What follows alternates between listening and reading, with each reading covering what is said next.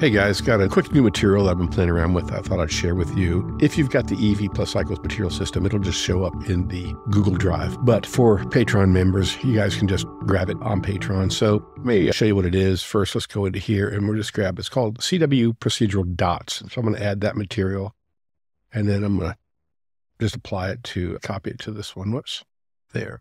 And now we have this. And let's crack down the saturation a little bit. See it a little better. Here we go. And so let's talk about this a little bit. Let's make it a little darker too. Here's the basic material, and it's basically like Pirelli dots. But what it is, it's an actual group that you can do a lot of different things with, right? So first of all, you can change the dot size, and you can change the amount of blur on the dot. And what that means, when you change that, it's going to give you a little bit more of an edge there if you're using bump maps or displacement maps. You can invert it so that it goes the opposite direction. And you can, of course, scale it too. So if you want to change the scale of everything, once you've got it laid out, you can scale it right here.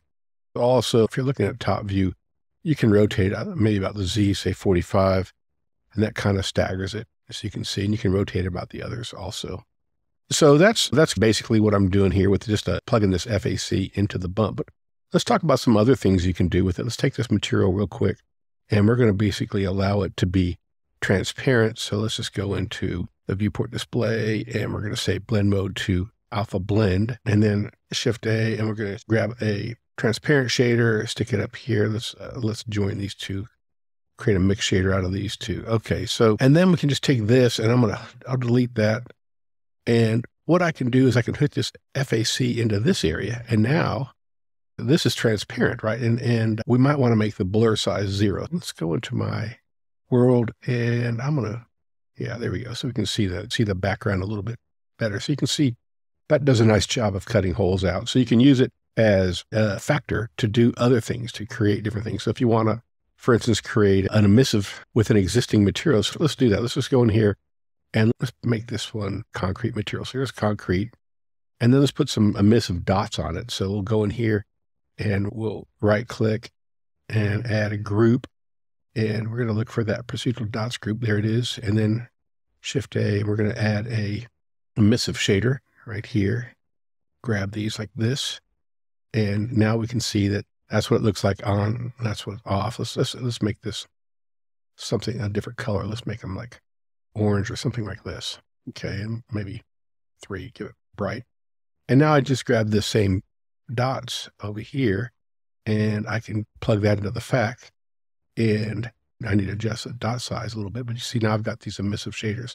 And the blur, if I want to make it look like it's blurring a little bit, I can do that as well. So I can jump that up.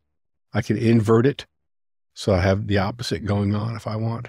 And of course, I've got the scale features and the rotation and everything else. You can see how this can be a valuable little tool. And like I said, it's going to be free to the Patreon members, and it's also going to be a free update to those that have EEVEE+Cycles. So anyway, hope you enjoy it. And if you want to check it out, by the way, let's take a look at that. Let's just go into here and tab into this and just see how it's a pretty simple thing. We're using a Renoir texture Euclidean with no random, and that gives us the basic dots.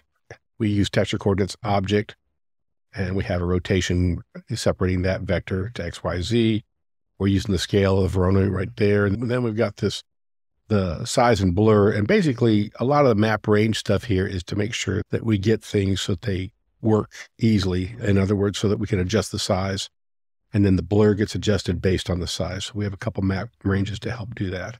And then at the end, we have the invert color. So anyway, hope this is interesting you all, and we'll see you online. Thanks. Bye.